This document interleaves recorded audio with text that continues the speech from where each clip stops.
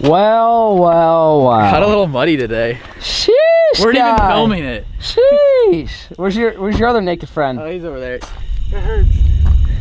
Get away, I'm naked. Wow, this is not what the viewers were expecting to see. This isn't what they're thinking. Two naked boys that just so happen to come out of FLAIR's truck at the same time. This is not suspicious at all. Yeah, we well, you know, definitely should have been filming. I didn't have the camera, but essentially we went scouting for birds because we're going hunting at the farm tomorrow. So we went down there, got the tank, and went scouting. And Bonzo, I'm blaming Bonzo. Bonzo's idea at the last second was like, let's go check this last marsh that's by the farm, or by like kind of all the buildings and stuff. We went out there and I got the tank stuck. Can you believe I got this tank stuck? You wouldn't ever think it'd be possible, but we got in mud that was like knee deep. And well, the boys got out and pushed. I did too. I didn't get it as bad as them though. They did have a naked mud fight at some point. True. And that was not on camera, but they definitely What? Cut. Not true. Lies. You guys, did you not throw mud at each other?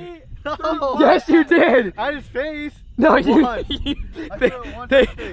long story short, they wrestled in the mud and they were naked. And that's all. I like how. True story is they did in fact get in the mud, and we all had to get out and push the tank, and we barely got it out, and they're naked because they got completely soaked in mud. I didn't get as bad as them, but well, hey guys, welcome back to Split Fish with FLAIR. We're going duck hunting tomorrow.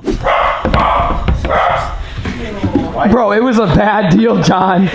You missed a really good time. No, you missed. You see my Instagram? I saw your guys' Instagram. It was a bad deal, dude. It was bad. We got her buried. Is it still out there? Oh no, we pushed it out. Oh, we're beefcakes. That was so, like, how do you get the tank stuck? I don't know. Dude, we got it buried. I mean, like, just in the mud, sunk. We jumped out. We were like knee deep in mud. No. I'm all muddy, but they had it worse, so that's why they were naked. But hey, on a good note, hundreds of teal. Really? It was loaded with teal, dude. We have the juice for tomorrow. They're all in that big marsh that we found them on. Yeah, I got clothes on now. We're good. Oh, thank God. I just had to censor the whole thing. This video probably got age restricted now because Bonzo's titties were out. We can't have that. Finn, you ready to retrieve ducks for the first time tomorrow? It's your big day. You went to the groomer. I can see because you got a bandana on. You're ready. You're prepped for the marsh. Just kidding. We're not. Bonzo's the dog tomorrow. But yeah, we're gonna build a blind real quick. You ready? It's gonna be the fanciest blind you've ever seen, and it's gonna allow us to clap ducks because the reeds are short, like super short and sparse. We couldn't find any thick stuff. So we're gonna make our own blind. All right, well, see you guys in the garage. Here's the strap. 2 fence posts, burlap, zip ties, and a key knife. Where'd my knife go? This is gonna kill birds tomorrow. Okay, so one key is wrap it. Like, you know, you don't want it, because you don't want it to come undone. So we'll just start with slamming then here, and just do one quick wrap. Perfect. Then you take your zip tie and your key knife and just make a little incision, not much. Just enough for this to go through, like so. Like that. And then we just gotta do that around and then do it the other side.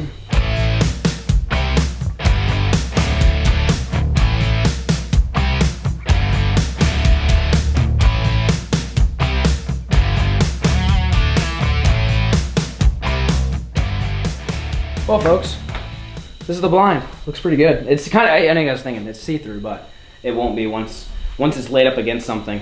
They won't be able to see us. The idea is we're gonna drive it in the ground up to the tee right there, and then hopefully even wrap it around just a little bit so it covers our sides, covers our front. It won't cover our heads, obviously, but it'll keep, you know, if they're buzzing low like teal do, it should cover, you know, any motion that happens here. So the nice thing about it is, yeah, you can just roll it up like a freaking scroll. Throw it in the tank tomorrow. Throw it in the boat, and you're good to go. See you guys in the morning.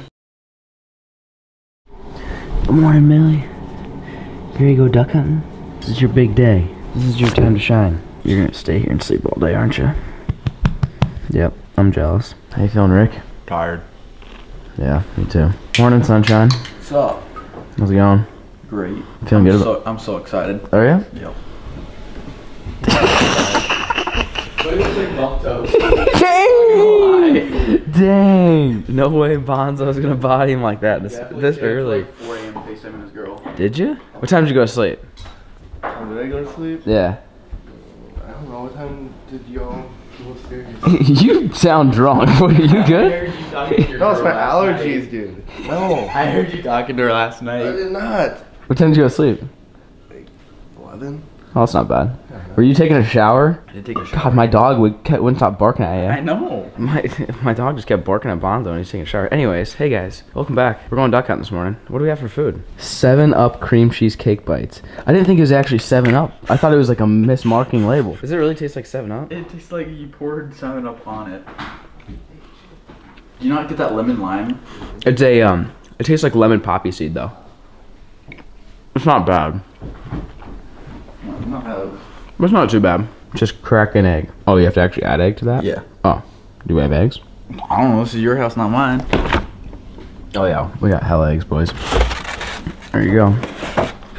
Well, we're gonna eat some breakfast, get on the road, head down to the farm. This is the first time we have duck on the farm this year, and it's flooded, and I think it's gonna be good. I think it's gonna be a good season, but today is only early teal, so that's all we're going after. If you guys like duck hunting, if you're just getting into duck hunting, if you've been into duck hunting and you're a seasoned vet, go check out duckswaterfowl.com. It'll be linked down below. They got the hottest gear, from hats to hoodies to t-shirts to calls to lanyards to like decals to pretty much anything. Coffee mugs, marsh mugs, stuff like that. Pretty much all of your duck hunting needs are there at duckswaterfowl.com. It'll be linked down below if you guys want to go check it out. Look at Bonzo. Nope. I mean, he's an ugly son of a gun, but dang, that apparel makes you look sexy, I'll tell you what. If it works for this guy, it can work for you. It'll be linked down below if you guys want to go check it out. We're headed to the farm. You guys stay tuned. Whew. How's it going, folks? We just sat in the truck for 30 minutes because it's freaking pouring rain. We just had like the biggest rainstorm of freaking 2019. Hopefully it's gone. We're gonna load up and get out. Shooting lights in like 20 minutes. We're getting a late start. Not our fault, it's the rain's fault, but we're gonna get geared up. Yeah, there's rain everywhere still, so we might get soaking wet. We'll see how it goes. Hopefully we can get set up in the marsh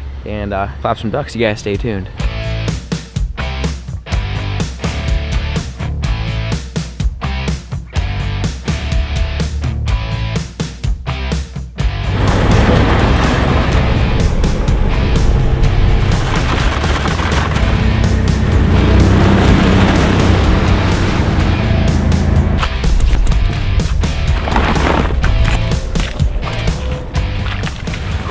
Made it, folks.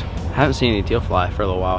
Kind of bummed we got a late start because that's usually when you can get some in, but still overcast. I feel like the teal are gonna fly, you know, throughout the morning hopefully, but we got everything set up. Makeshift blind looks good. We don't have any wind, so I'm not super confident that the birds are gonna land in front of us. I think it's gonna be one of those where we all just shoot 360.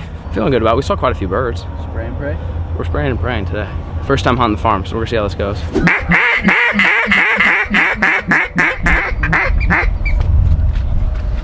Kill him. Watch that one. Watch that one. All right, head mount on. These birds are skirting us. They're not landing the decoys. The wind's not in our favor. So I'm gonna kind of go over here a little bit. Because right now what they're doing is they're swinging around. We're basically like on an island and they're swinging around. So I'm gonna try to go on one point. If that still doesn't work, one of the other boys we're basically just gonna spread out here. See if we can start shooting at them. They're coming. They're coming. Kill them. Nice! There we go, baby! That worked! Yoo! There we go, baby! That worked! That worked. Yeah, that was perfect. If they keep skirting, we'll send one more person down here. You got another one, baby. It's hot and heavy out here. We are still seeing birds flying. Oh, right here, boys.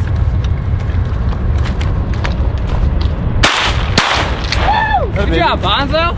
Shoo! Well, we were just giving them a quick little recap, and one came over our heads, and Bonzo absolutely sniped that sucker. Dude, they just come in so fast out of absolutely nowhere. You can't see them. You literally can't see them because they're so freaking low.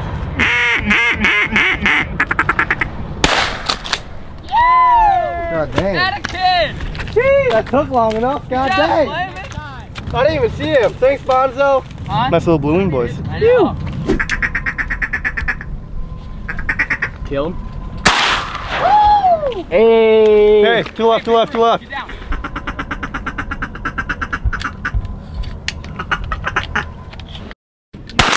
Hey! Got a teal, daddy. Oh yeah, his wings are broke, but young looking bird, but you know what? Not bad.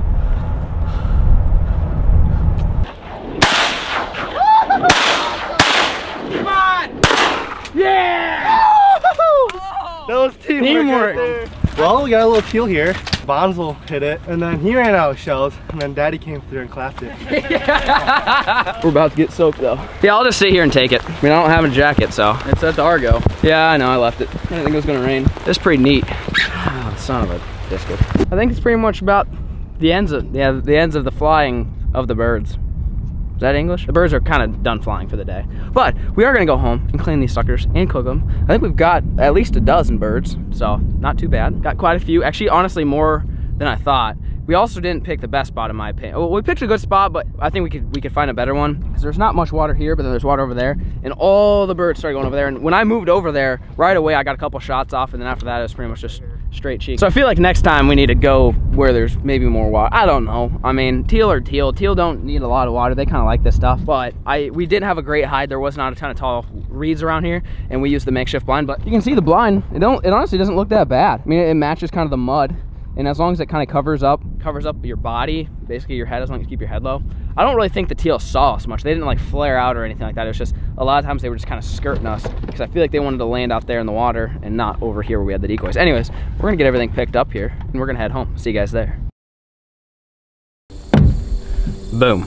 Well, this is a catch, clean, cook. I know you guys have probably seen this before. I'm gonna try to do it quick. How to clean this. If this is your first time watching a tutorial on how to clean a bird, it's pretty much the easiest way. There might be a couple other easier ways. Some ways you don't even have to use a knife, but I just like to use a knife. It makes it a little bit easier. Anyways. All right, first thing you do is, this is the breast right here, and then there's a little bit of a hole right here. Take your thumb, pinch it, and just rip just like that. You can take a knife and cut it. Then what you do is you take your fingers and get under the skin, just like this, on both sides. Once you get it under there, just start pulling back and separate the skin from the breast. Pretty easy. Kind of bend it all back like this. Sometimes it can get stuck here on the bottom. Pull it back. What some people do is you can literally just like take your thumb and rip these out. I like to take a knife. It just ensures that I get all the meat out of it. Sometimes when I've done the thumb technique, I've missed a little bit. Take your knife and slice right down this little breastbone here. And that's when you can kind of take your thumbs and kind of just work your thumbs all the way down. Kind of spread them all apart, just like that.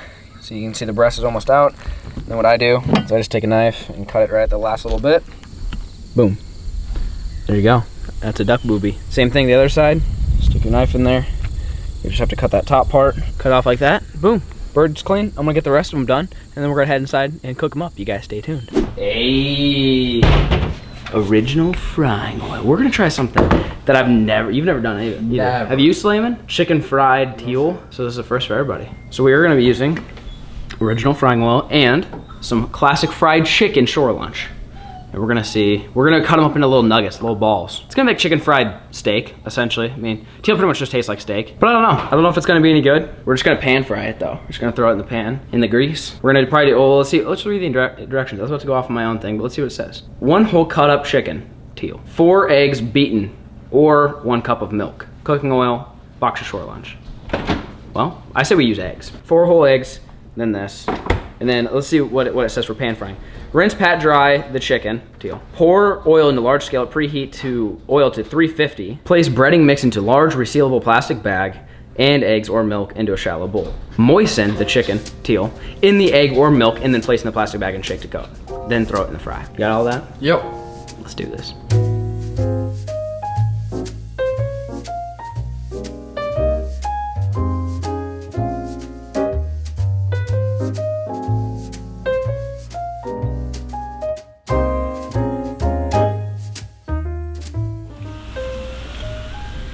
Boom. Well, it don't smell bad. I think if I were to guess, I think it's gonna be a little chewy just because I think it's hard to get the fried and not overcook the teal. The thing about the teal is you want it medium rare. It's definitely more than medium rare. I try to take them off as soon as they got golden brown, but my guess is they're gonna taste better but similar to fried gizzards because fried gizzards are like a dark meat, a little chewy, doesn't taste bad, but I'm guessing that's what it's gonna taste like. We're gonna let these things cool down and stick this meat in our mouth. You guys ready for this moment? Mm-hmm. This might be one of the first things I've cooked and been like, meh. I think it's gonna taste exactly like I think it's gonna taste. It's gonna amazing. It's gonna be overcooked dark meat that's fried. It's not gonna taste bad, but it's not gonna be overcooked. It's gonna I don't think it's possible to undercook or not overcook teal and get the breading right. All right, we're just gonna go for it. Yeah. Tastes like a gizzard. It doesn't taste bad, but Really it's not chewy. But it's not the best way to cook it. No. Definitely cooked. It's cooked, yeah. The outside's good. The batter. The batter is good. No, not in it. We want to try something different. We've been bacon wrapping pretty much everything. We want to try something different. We figured, let's fry it. It ain't that good. It's not bad, but it literally, if you've ever had fried gizzards, that's honestly like exactly what it tastes like. Could be worse. I thought it would be a little worse. I thought it'd be The worse. meat- I thought it'd be worse too. It's The just meat- chewy. The meat, like this one's tender. This piece of Kinda meat's looks actually like roast tender. beef. Look at that. It's pretty tender. No, this piece ain't bad. It don't taste like when you cook as medium rare with bacon. It's not as good. But it wasn't that bad. If you guys really like fried gizzards and you end up shooting some teal, this is one way to do it. Pretty much tastes like fried chicken. Really, really dark meat. That's a little overcooked, but not too bad. Hope you guys enjoyed today's episode. If you did, let me know in the comment section down below. Let us know what other way would you like to see us cooked up. We're running out of ideas. I mean, we're kind of trying to take it easy and do it like this, but like we could always like make jerky. We could always grind it up and make it like ground beef and make it into spaghetti, stuff like that. There's a bunch of different options that we have. Let me know what you guys want to see in the next duck hunting episode. Thank you guys so much for watching. Peace.